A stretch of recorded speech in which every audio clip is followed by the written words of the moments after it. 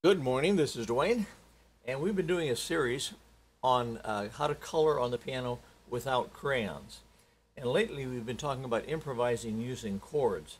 And we said that all melodies, the melodies that you make up to improvise, are made out of either scale notes or passing tones such as chromatic tones or broken chords. For example, if I play the C6 chord, I can just break it up like that. Or in the inversion, I can come down and go up it. Okay, so that's one thing you can do. I'm talking really to beginners of improvising here. If you're more advanced, this doesn't apply to you because you already know what to do, but a lot of beginners don't know where to start, okay? And I also suggested that you use the rhythm of the melody as a basis. Don't just wander, but take a rhythm such as is found in the melody.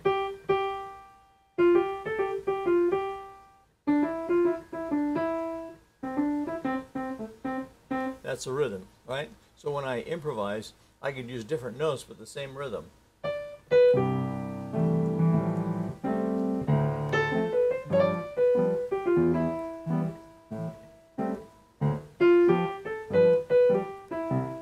See that? I'm using the rhythm of the melody. Okay, we also said in additional single notes you can use intervals, and last time we took up thirds.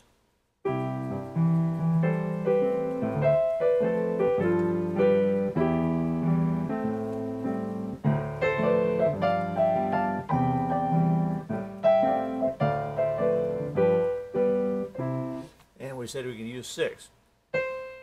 I'm playing the bridge now. I switch from thirds to 6 in my right hand. Okay, so you can switch back and forth between harmonizing intervals such as thirds and 6. You can use others, but don't use them too frequently because thirds and 6 are the harmonic intervals. Okay, and today I'd like to take up using block chords in the right hand. We've been playing chords in the left hand, but we can also just play block chords in the right hand to improvise. We don't need to play a single finger if we don't want to. We don't need to play a third if we don't want to, okay? It's nice to have all that in our arsenal, but here's another tool in our arsenal. Just playing block chords in the right hand.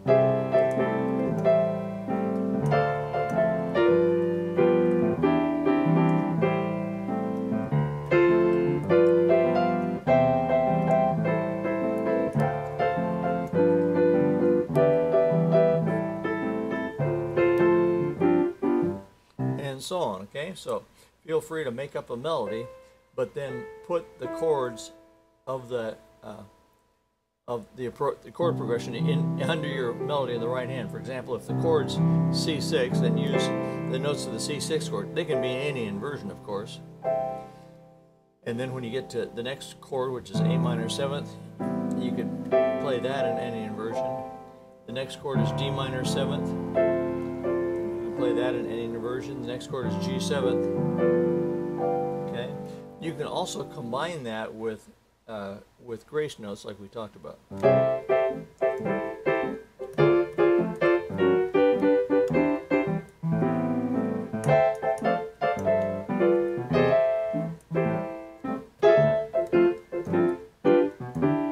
And so on, like so. Okay. So use block chords as well as single finger notes, grace notes, and thirds to start to improvise. Tomorrow I'm going to add a 7th to the chord, and we'll get a bluesy sound, and I'll show you how that'll kind of transform the entire sound of Blue Moon, or any song, if you add a 7th and get a bluesy sound as a result. So I'll look forward to that tomorrow. Meanwhile, if you haven't signed up for our free series of videos, go on over to playpiano.com and sign up for those, okay? So I hope to see you there. Bye-bye for now.